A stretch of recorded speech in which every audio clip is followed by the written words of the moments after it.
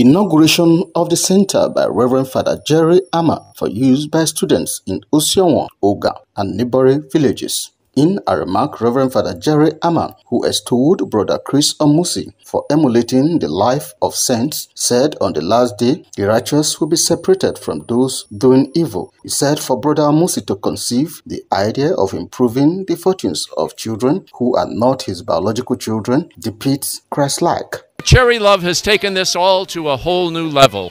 They've raised it up so that the children are cared for. Now the children are being cared for in the way that counts most, education.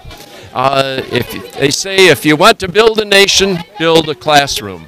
Earlier, the founder and servant leader of Project Charilove Foundation, Brother Chris Omusi, said Ossiomo community has been backward in terms of quality education, hence the need to support Edo State government in ensuring that the students have access to quality education. By the special grace of God, in the very near future, you will now have doctors, nurses, engineers, lawyers, name it, that are products of this community, accountants and all.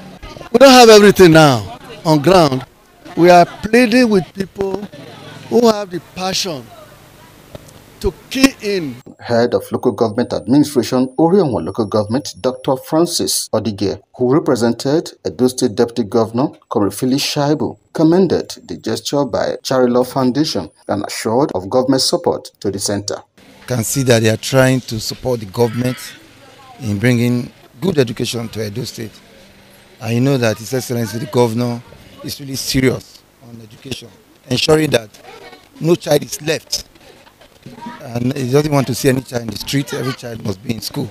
We want His Excellency for his good job he's doing in Edo State to extend same gesture to Ossiomo Specialist Hospital, Oga, so that the people can have a relief, particularly the tying of the access road, because it's like an impenetrable jungle.